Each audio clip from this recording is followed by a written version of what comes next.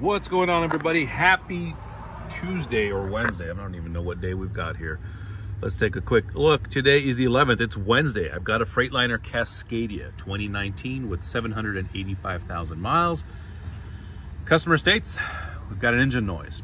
So first thing I want to do before I try to start it up. Now, we did have to start it because we had to move it. I don't have any fault codes. Interesting. So what I'm going to do right now is I'm going to do just a quick compression test just to get a general idea. Sorry, I'm in the wrong screen and I apologize for the glare, but we have to deal with it for now. So anyway, let's go ahead and go here. You know what I really want to do really quick just to get a good idea is I want to go to the EGR side. And okay, so it looks like we don't have a delete, which is good. Hold on. Okay, so sorry about that. I had to pause because I had a truck going by with the fan clutch. So what I'm going to do really quick is, again, I don't have any fault codes. Looks like the DPF zone is at 0, which hopefully that means we don't have a delete. And the very next thing I want to do really quick is just do a compression test. Actually, let's just fire it up and let's see what the hell this thing sounds like. So bear with me here.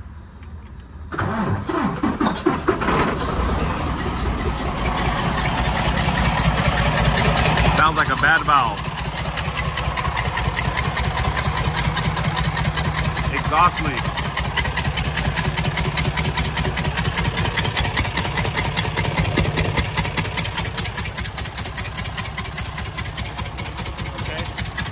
Not bad.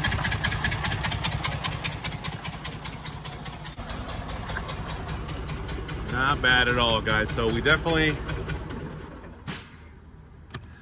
have an exhaust leak or an intake leak. I'm going to do a quick compression test to see possibly which cylinder is bad. I can definitely see some signs of exhaust here, which again leads me down the path that there is a intake exhaust manifold. Now these are 6 individual ones, right? 1, 2, 3, 4, 5, 6. It looks like I've got a bad one over there. In order to get to that, this has to come out. This has to come out. All the fuel lines have to come out. Well, yeah, fuel lines are going to have to come out. And the bad side, or the bad thing about that, in addition to all the bullshit here, these fuel lines are on a national back order with 0 ETA. They've been gone for about 3 to 6 months with no lead time. So yeah, I got to proceed with caution when it comes to this thing here. Let's take a look at the other side. Come on.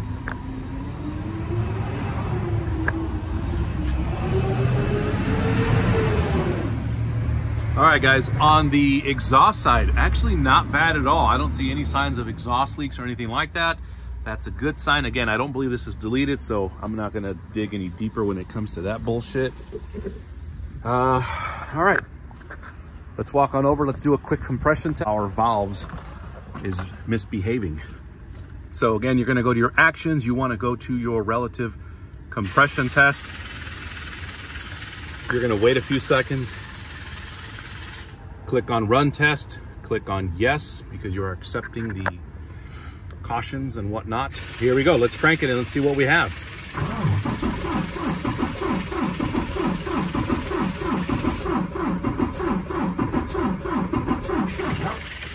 All right, guys, I'm not gonna lie, that sounds bad. That sounds like shit. I think we've definitely got an issue going on with one of the valves. And, ooh, look at that. So, cylinder 1, cylinder 2, 3, 4, 5, and 6. So right now, 4 and 6 are definitely bad. So what I'm gonna do is I'm gonna put the engine to TDC 1 or TDC 6. I'm gonna take a look underneath the valve cover. Okay, so we're gonna pull all this garbage off. You don't have to take this off.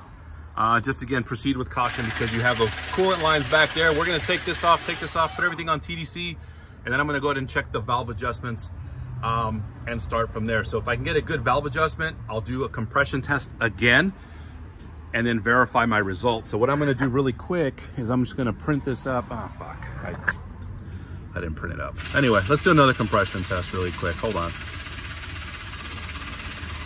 Compression test, once per cycle. So let's cycle the key really quick and I'll be right back. All right, guys, so I cycled the key. I gotta let everything connect and do what it's gonna do. Relative compression test, we're gonna click on run test, click on yes. Make sure nobody's out there, gotta get their hands in things. Anyway, so let's go ahead and crank it up and then we're gonna go ahead and print the results. This way I can compare my first versus my post, you know, again, after the adjustment. So let's try it again.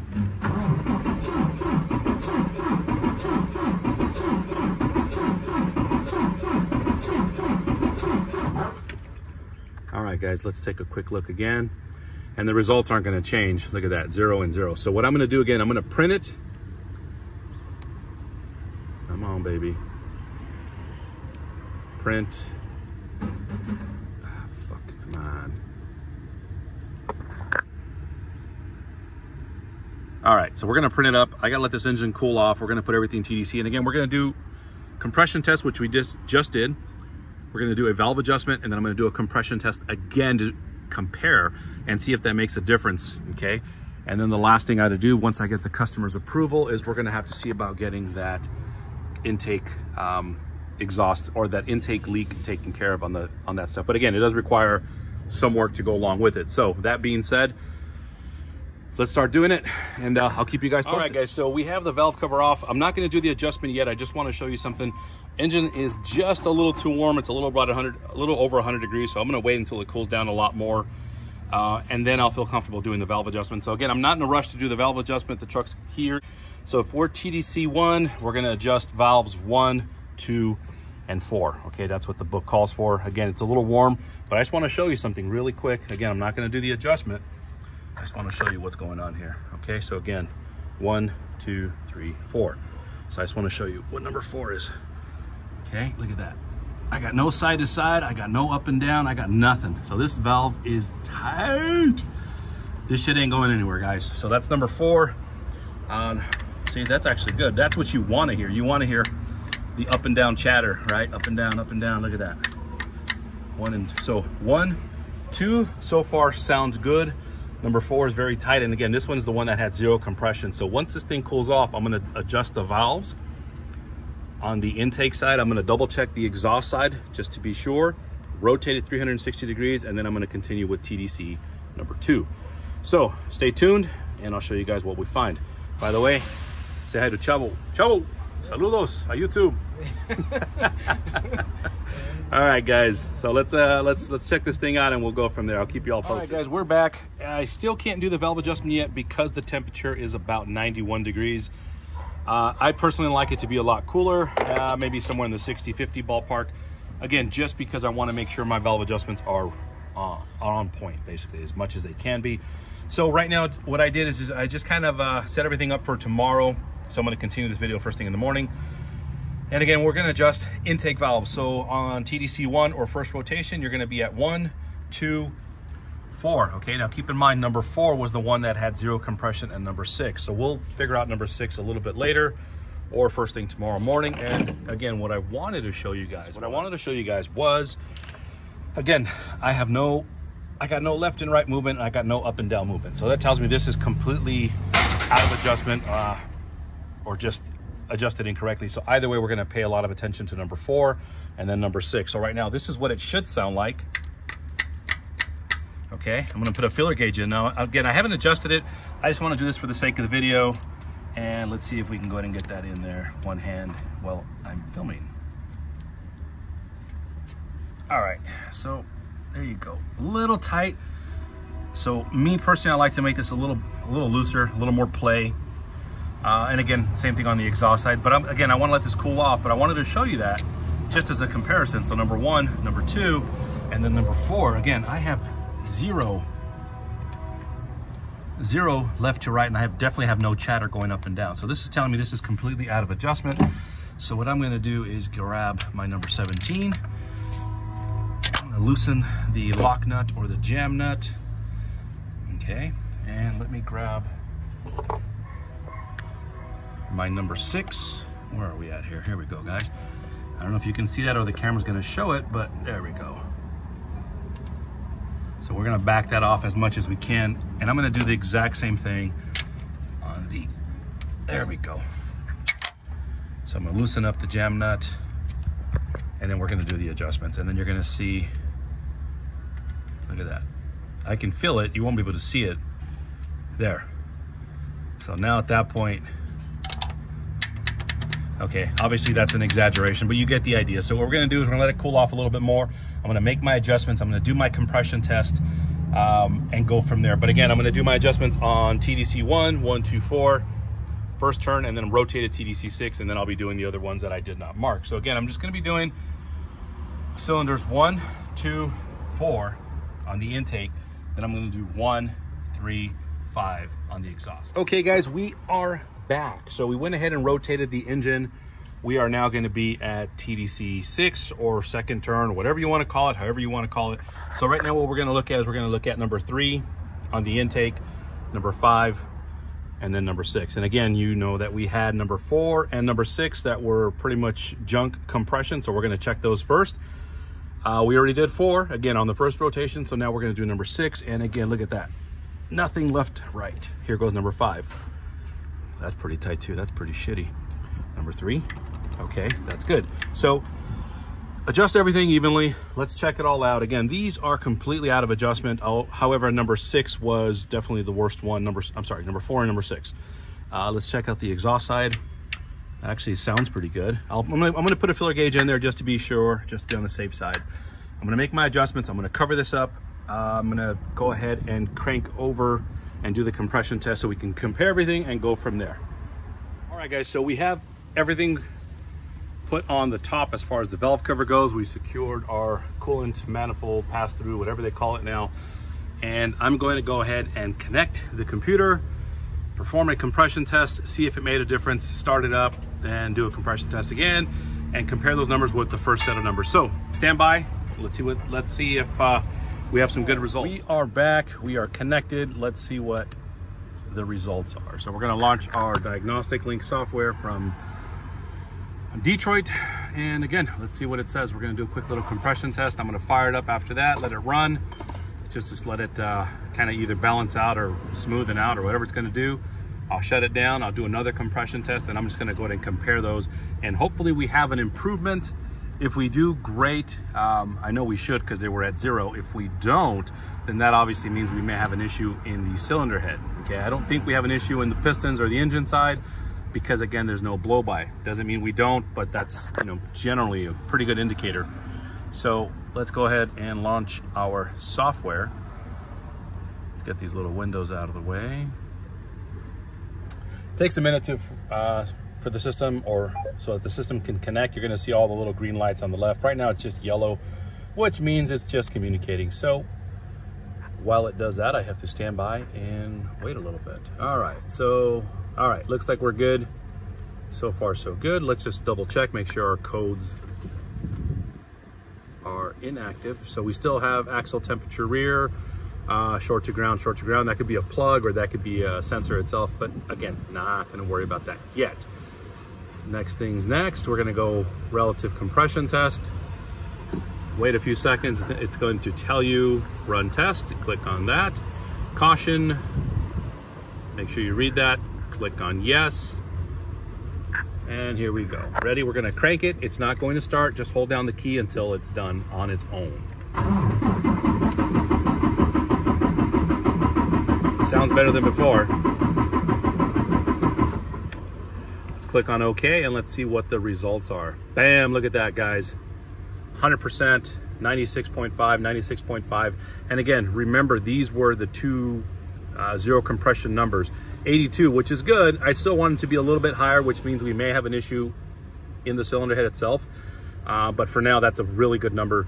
98%, which I think last time was probably around the same thing. And then 92, that was at 0, went to 92.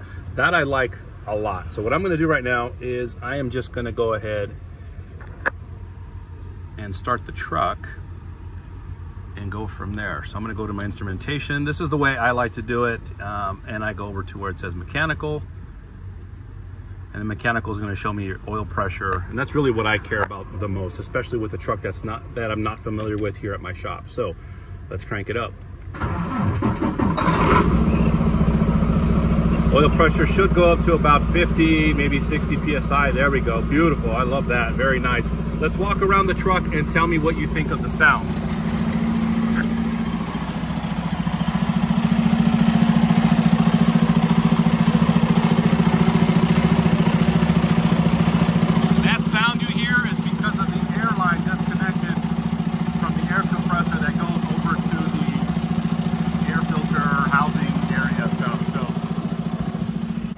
Definitely not the same sound as it was before, but pretty good nonetheless. I do like that. Service routines, let me just crank up the RPMs a little bit, see what the hell's going on. I'm gonna do it using the computer.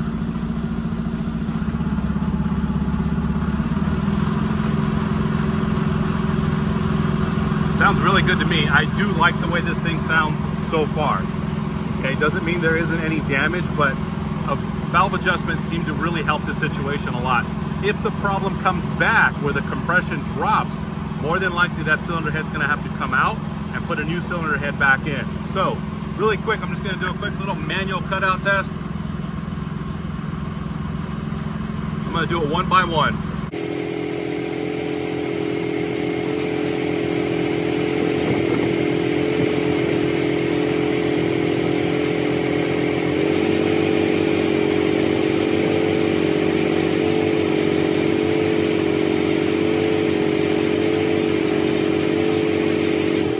Okay guys, so just did a quick little cutout test on the injectors.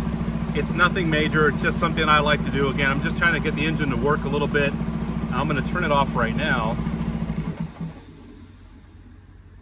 I'm gonna cycle the key, I'm gonna wait a few seconds, and I'm gonna turn the key back on, and I'm gonna do another compression test again just to see what's going on.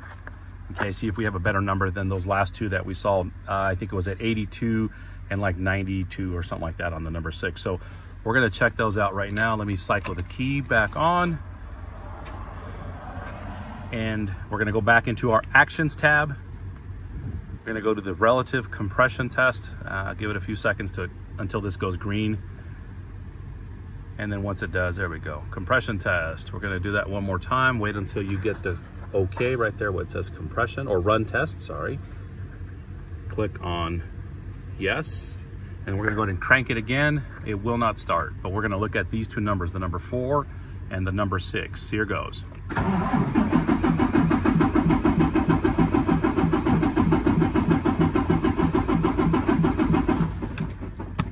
Click on OK, and you should get the results. All right, not bad. Not bad at all. Went from 82 to 83.5, so that's pretty good. Again, it's not, you know, in this ballpark here, but compared to the 0 we were at, and then the 80 we were at earlier, now we're at 83 or 82, whatever the hell it was, 83.5. That's pretty good. So I think a valve adjustment did help the situation. Your best bet is to get this truck on the road and then actually see what's gonna hurt or see what it's gonna do. So for now, that's pretty good. We're gonna go over to this side, say what's up to Pops. All right. Okay, last thing I need to do is make sure I get the go-ahead or the authorization from the customer to replace the intake manifold gaskets. Again, there are 6 of them. The dumbest part about this design is all this shit has to come out in order to get to those intake manifold gaskets. For example, this needs to come out. Your oil coolant module needs to come out. In order for that module to come out, this pipe needs to come out. This pipe needs to come out. The fuel lines at the top of the rail do not need to come out. However, the lines back here that go from the high pressure pump up to the rail, those do need to come out, okay, in order to get that clearance that we have there. I don't think I need to take this module out, so I think that'll save us a lot of time. Again, downside is those lines, okay, these 2 little lines that are coming from the top down to the bottom, those are still on a national back order with 0 ETA. So good job there, Detroit. Other than that, let's find out what the customer wants to do. We'll go from there. Guys, if you enjoyed the video, if this video helps you guys out, give it a thumbs up, give it a like, please subscribe. Got a little bit of a coolant leak here, it looks like, and that's very common. Sorry.